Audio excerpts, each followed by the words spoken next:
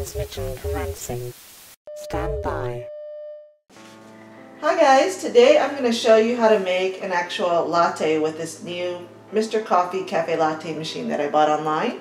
You may have seen my other video showing you the dimensions and all that stuff and the parts, but today I'm going to make an actual latte. So I have here the actual machine, of course, and let's take a closer look inside.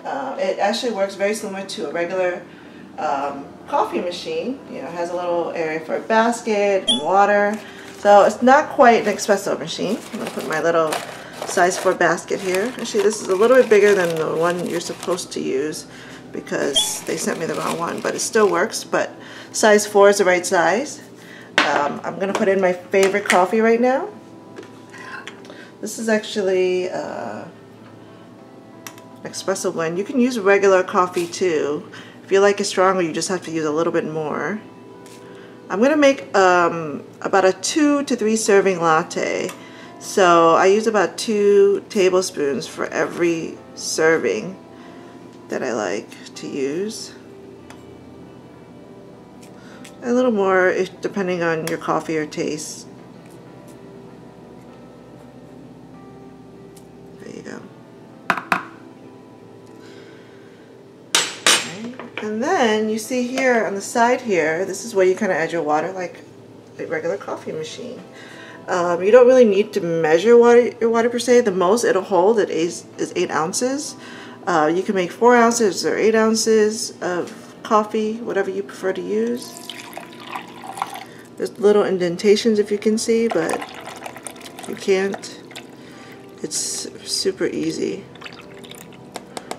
And I'm doing the full 8 ounces. Alright, so I'm just going to close this. Now here's the actual pitcher that you need to use to make the lattes. It comes with the machine. You can't really use any other pitcher for this machine. And I'm going to add my milk. Got fat-free. 1 and 2% works pretty well too for the frothing, if you like a lot of froth. And you'll see it already has this milk fill line to make it extra easy. Again, I'm going to make the large batch, which is again about 2 to 3 cups. There we go. Alright, and then here is what goes on top. That comes with the machine. You'll see it has a little frother on the end. Snap that in. Snap this in. You see this is the connector. I'm going to switch to Cafe Latte. You see it has a heat and froth option too, so you know, maybe a couple hours later you have the other half of your batch you want to reheat. It's really nice. Or if you just want to heat milk, just a really nice feature. I'm going to switch it on, and then I just flip this switch, and there it goes. You can see hopefully the milk frothing, and pretty soon you'll see the coffee dripping as soon as it can heat up.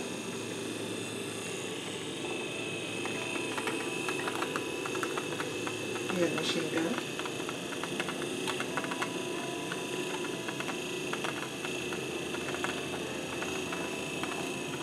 And actually, while we're waiting for that coffee to come out, this is what I've used to add to some of my lattes to kind of flavor it up a little bit. I've bought at my Whole Foods store this hazelnut organic syrup, which is nice. You just add about a tablespoon. Oh, you see the coffee coming out. And again, you can use regular coffee grounds or espresso grounds depending on what you like and your taste. And you know, it's kind of fun. You can play around with different types of coffee, different brands. It's really, really neat. And you see that milk kind of getting foamy there. And you see the coffee kind of blending into the milk. So when you get the latte, you don't get like a full white milky froth. It's kind of, your coffee kind of blends in there a little bit. So, but again, a very easy, convenient way to make lattes.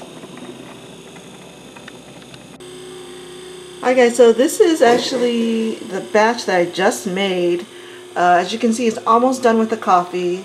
The light is still on. I don't know if you noticed that earlier, but it's still on, showing that it's, you know, not ready to be removed yet. And it'll turn off by itself once it's ready to go. You'll notice the coffee with the maximum milk and about 8 ounces of water. It's pretty full, so again, that max line, that definitely wouldn't go past that because you don't want your machine to overflow dangerously. And it makes a really nice latte.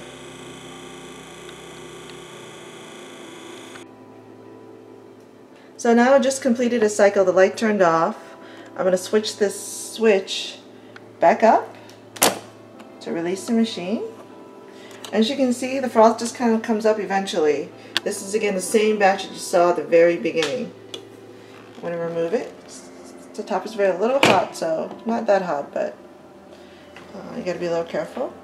You'll see I've already added about a tablespoon of this hazelnut syrup that you saw earlier. I've got 2 cups ready. Let's put a little bit more. Let's put some in the other one. Yeah, and again, it's about a tablespoon. Roughly. And I'm going to...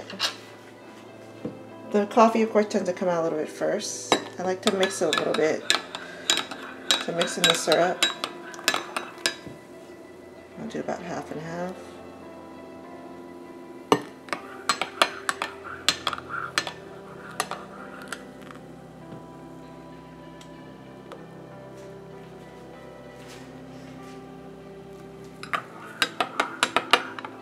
And then you've got a lot of the froth here. I'm just going to open up this top.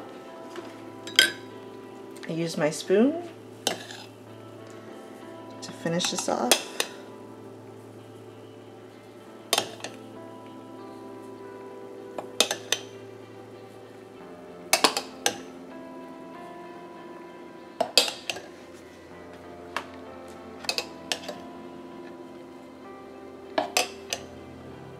And you'll see these aren't full lattes, but I have probably almost another third in there, so if you fill these up, I suppose probably just have little to none left. Again, it makes about 2 to 3 cups lattes, and here it is. Hope you guys enjoyed the video. Thanks for watching.